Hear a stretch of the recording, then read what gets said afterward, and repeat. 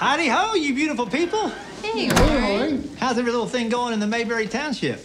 My name is Rik Roberts. I play the character Warren, who on the weekends is occasionally a Barney Fife impersonator. That's what you call a way homer. A way home? What's that? That's one you get on the way home. But primarily in the Mayberry series, I'm Warren, the postal deliverer. That's what I do in my real job when I'm not going to these fancy Mayberry activities. I feel like the older I get, the more I kind of shrink a little bit and look a little bit more like Don Knotts. Like, hey, how's it going, everybody? Who is that? That's my backup. Warren in the series, you get to learn about him a little bit more. He is the postal carrier for the town, so kind of like how Barney knew what was going on around the town. You'll never guess what happened. I don't know why. Go ahead, guess. Warren is in that role where he sees different people every day. He knows what's going on. And we always say it's not a remake of the Andy Griffith Show, but we're trying to bring back the feel and the nostalgia of that show, when people actually treated each other well. Well, we don't have much money. Oh, we don't need any money. Oh, what do you need? I have so many people after I do my clean comedy show come up and go, I wish there was more shows like that. Well, this is a show like that. It's not that, but it's very close in the feel of it. The storylines, the way the townspeople talk to each other, respect each other, pulling for each other. That's what we've got, and I don't think there's much of that on TV anywhere. Oh, spirits of Andy and... Oh, I was just looking for a bathroom. It's a courthouse. It's just a replica. Will you nip it, Alan? When I first heard it was gonna be a crowd-funded project, my first thought was, man, I hope these crowds have a lot of funds so we can do this. And not only did they step up and step in, we had so much support. If you watch the Mayberry Man movie, the ending credits is about 10 minutes long because so many people supported it. And they had the chance to do that with the series too, and different people stepped in who didn't know about the first round, and some people stayed through the whole thing. And what's been fun is getting not only to do the project, but we got to meet a lot of those people at a lot of the events, the premieres, different things like that. So they're all people that would live in a town like Mayberry. And so we've not had much stress. When we shoot these things, it's so much fun because everybody has a common bond, the love of the show and the spirit. And they actually, including the actors and everybody behind it, we all kind of have that where we want to help each other out. It's kind of fun. Yeah, it's interesting working with other actors. As a stand-up, I'm usually there by myself. I write the script, if you want to call it that, do my show, I critique myself. Now I'm in scene with actors who've studied acting, who've been in movies, who have learned, they have acting coaches, vocal coaches, all kinds of stuff. So I just try to stick myself in the scene and not distract from it.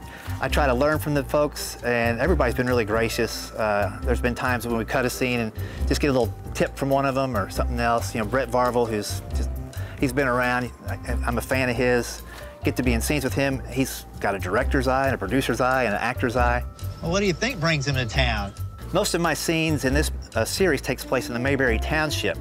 And that's a town that's run, the town of Mayberry, by Alan. And I'm the postal deliverer, so I'm stopping in, kind of catching up on some gossip, some tidbits. And the way I kind of think of it is the township is kind of like the center of a spider web. So we got all these different storylines that go off, but everything has to come through the township and kind of filter through that area for the next scene to happen. So we're kind of like the hub, like the octopus's head maybe, if you look at it that way. I would advise any time that we're in the Mayberry Township, you pay attention because things are about to go one direction or another.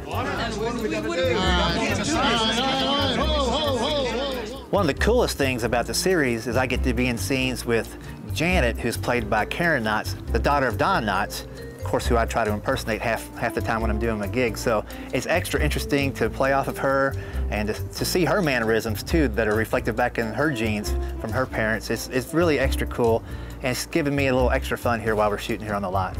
Right here. All right. Yeah, that's great. Pretty much all of my scenes are with Alan, who's the manager of the town of Mayberry. And what's fun about that is, in the scenes we're friends, off screen we're friends now, and we've become friends because of the Mayberry Man movie and now the series. So we've got to do different events together. We've got to actually do a couple really fun ones where it's just me and him on stage in character as Barney and Floyd. We call ourselves Nip It and Snip It. But we have a lot of fun, and I think that comes through in the series too, as well as the movie. We don't really, we're not actors as much as the others in a way. So sometimes we don't know when we should be stressed out, or if we do get stressed out, we're there for each other. We're just like, hey man, just relax, do it this way. And so we're looking out for each other when we're doing it. But it's fun to be in a scene with somebody who's got kind of the same level of experience as I do, and hopefully we just help each other out as we go. Are you kidding? I've got musical talent surging through my veins.